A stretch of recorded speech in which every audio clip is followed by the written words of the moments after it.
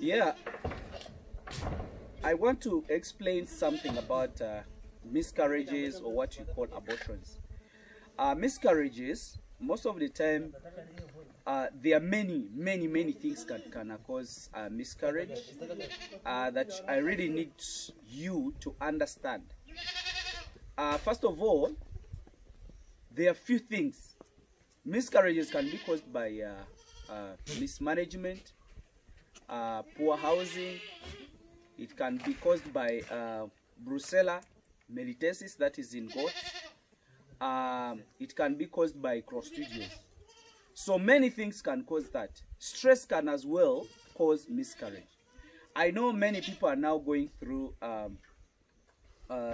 issues of miscarriage, but these are the possible causes. These are the possible reasons that I see that are causing that incidence. But first of all, we need to know how to prevent that kind of miscarriages. This is the way that we can do it. Me, what I do, or what I'm telling you actually, that is how I do my things. First of all, I vaccinate for brucella melitasis, and I also vaccinate for clostridiums. In both, I'm preventing the possibilities. Then two, I make sure that my houses are clean. They are swept at least after 2 days.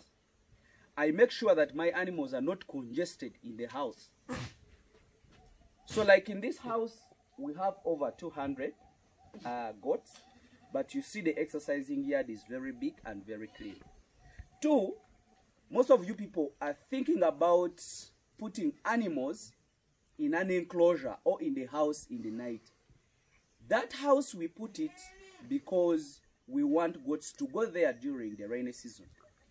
Goats' life, they always want to be outside. They don't want to enter in the house at any given moment. So they always want to be outside here. So if you force them inside, they will start fighting. In that fight, it can cause miscarriage. The fight causes the stress, then the stress causes miscarriage. You get it? Some other thing, if you congest those animals inside, to confine them inside, it can cause pneumonia, and pneumonia as well can cause miscarriage. I think you get all those issues. Two, if you don't clean your house, that smell can cause ammonia, and that ammonia can cause miscarriage. What do we do? Make sure your animals' houses are clean. Make sure they have a bigger exercising yard. Make sure you don't force them to sleep inside. Let the animals enter whenever they want. Don't force them to enter and close.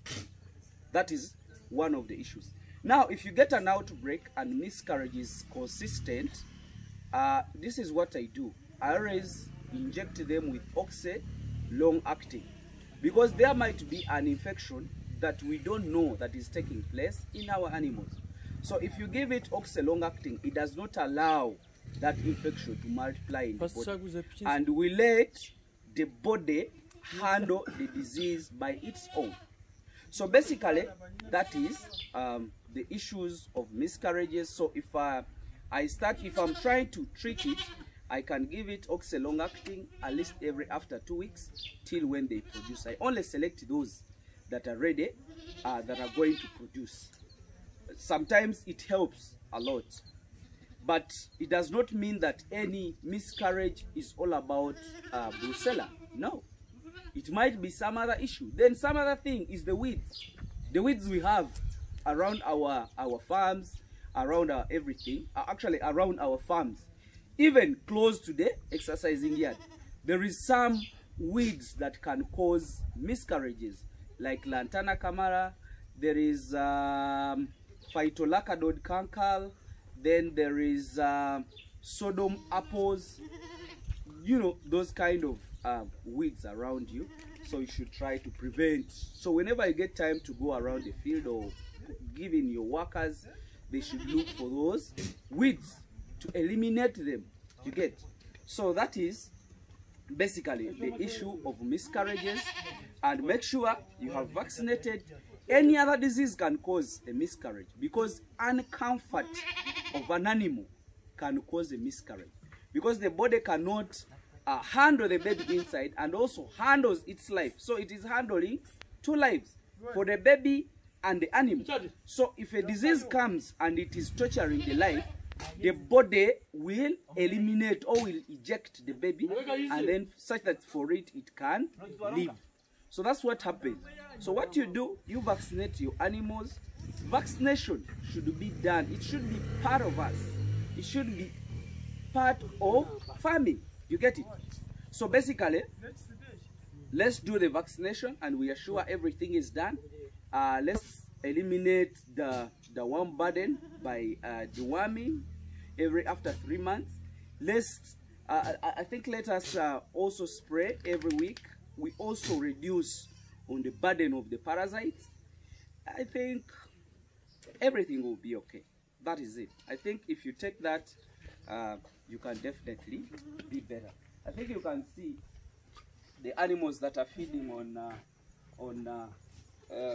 Bugando, the acacia umbrella trees. I think you see how they do. These animals are enjoying the fodder, they are browsing. I think you can see their size. It's because of the nutrition. So on top of the causes of the miscarriages, another thing is nutrition.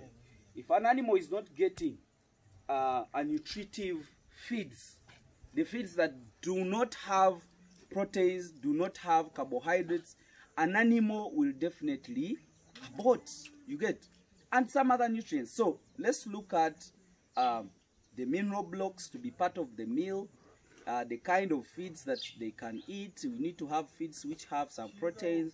We should have feeds that have carbohydrates, and then we supplement with the mineral blocks. So miscarriages can be minimized. And remember, that is a major issue. If we don't handle miscarriages, we are not in business. Since our business is running towards reproduction. So whenever we see babies, we are making profits. If we don't see babies, we are not making profits. Thank you very much. I think let me wish you the best and see you next time. Thank you.